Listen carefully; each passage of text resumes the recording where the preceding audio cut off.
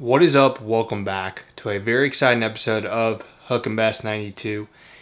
Today's episode, I'm going to reverse things and flip-flop things just because I had to get a truck to get the rest of the rocks. I probably need about 20 to 25 more, and Brad's not going to be with me because he's at work, so I'm going to wait until I get my brother's truck so we can go, me and him and my brother, to get the rest of the rocks. But today, guys, today I'm going to my local pond and getting some fish. I don't know what I'm going to get. It's going to either be a bass, bluegill, sunfish, whatever, but I got all my things downstairs. I got like the bait bucket. I'm only going to bring one rod and one reel with a little tiny hook with a piece of bread and put a Senko on it for this miniature bass. If I see them, I'm just going to catch them, put them in a bait bucket, then bring them home to my house and put them in my pond.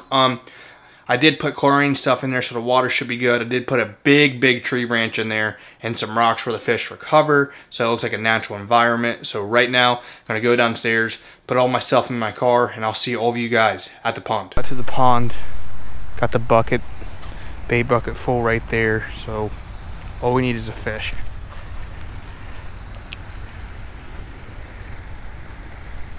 The only thing I'm worried about is someone's going to say something to me. But if they do, we'll just put it back. And I lived back here for over 20 years and paying all those Blake fees. If you don't let me take like one fish, that's kind of ridiculous. Bites will be great. They usually bite over here. There's one. Oh no, I missed him. Come on, come back. Crap, I just had one.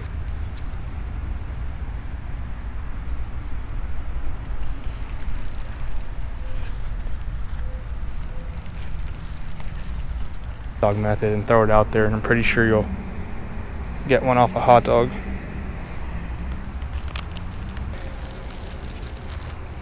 We'll definitely eat this hot dog. The only thing about it is it's pretty light, but we'll see.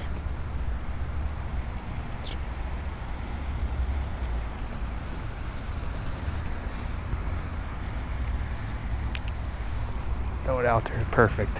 Hopefully there's a bass sitting there. Oh my god, he took it off. Definitely was a bass. Ugh.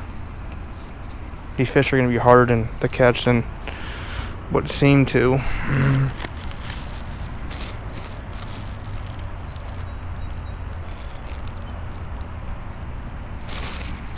Put it back on there. There's like something literally right there. He's just sitting there waiting. It's the second time I've seen him come up. I think it's a little bass. Look, he's going after it again. Oh, no. What is that? Whoa. Has to be a bass. Or a bluegill. I don't know. There again. I don't know. It might be a bluegill. I have no idea.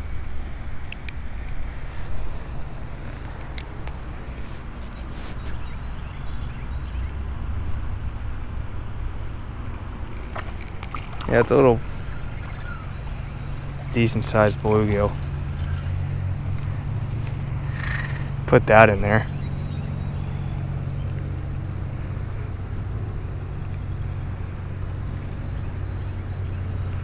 But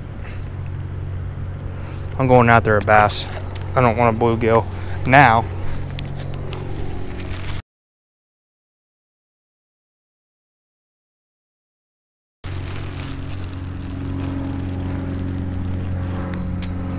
Might have to use a Senko for the bass.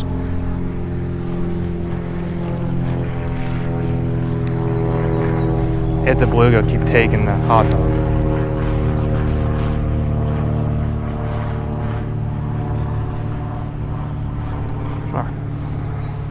Rip it right out there again.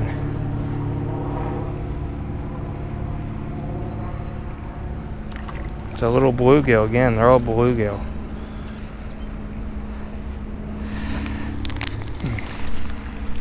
I'm actually going to take this one because it's like a pretty sunfish. Take him, put him on in here. So that's one fish. Let's even get any more.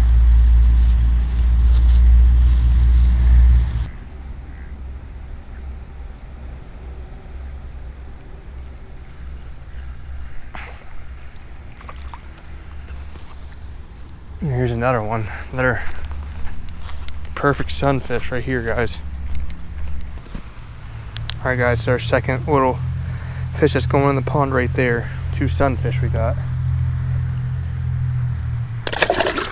Alright, so I just got home from the pond. As you guys can see, I caught 2 sunfish, and they're actually in the bait bucket below, and I'm just waiting for Brad to get here so we can put them in the pond. I mean, they're really pretty fish, and I think they'll be really good for the pond. I mean, the pond's like 2,000 gallons, so it's plenty big for them, and I'm just excited. What I used was a hot dog to get them, as you guys could see. So again, waiting for Brad, and once he gets here, we're gonna release all the fish in the pond.